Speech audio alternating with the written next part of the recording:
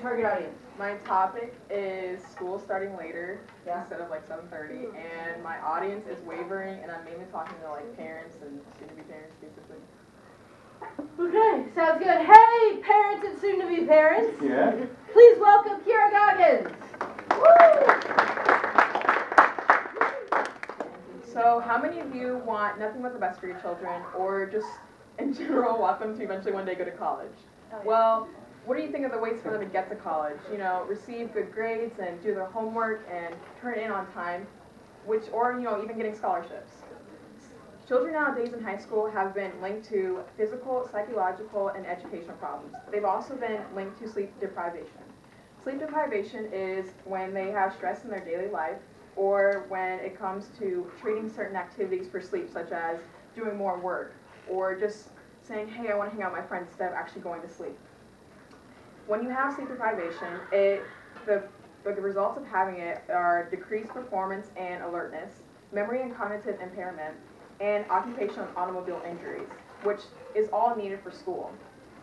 So tell me, don't you care about your child's health and safety when driving to school or just in general getting sleep to be able to get a good grade on that test?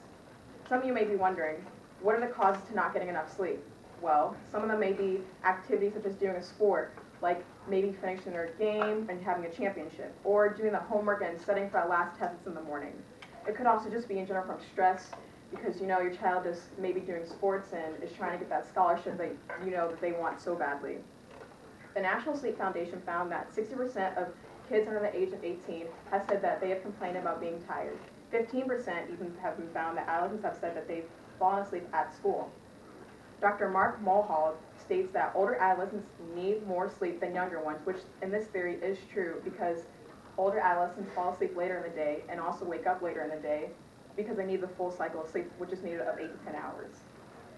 So why should you want this for your kid? You might be thinking, my kid's probably used to it. Well, it also increases their movement and get their full cycle, and they're able to have more energy that is needed at the end of the day, such as doing the practice or doing their homework that's needed. It also helps them put them in a better mood at the end of the day. A professor of human behavior named Hartscan states everyone needs to have full energy to be able to learn. Because if you don't have your energy when you're learning during school, it's basically like you didn't learn at all. It's going through one ear and going out the other. So it's basically like you didn't learn. The results of having this thing done, of having school start later, they reduce the risk of drowsy sleeping, which is falling asleep on the wheel and causing an injury. And a school in Minnesota did this named Minneapolis Public School. They changed their school time to 7:15 to 8:40. And the results of doing this they found were a higher percentage of attendance, and they saw improvement in alertness in their students, and they also gave some of their students a poll over who were alerted of being depressed, and their numbers of that went lower.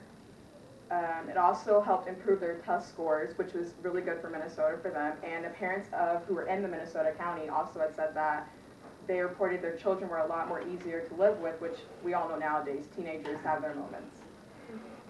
In conclusion, full energy is needed for your children to be able to live their full potential.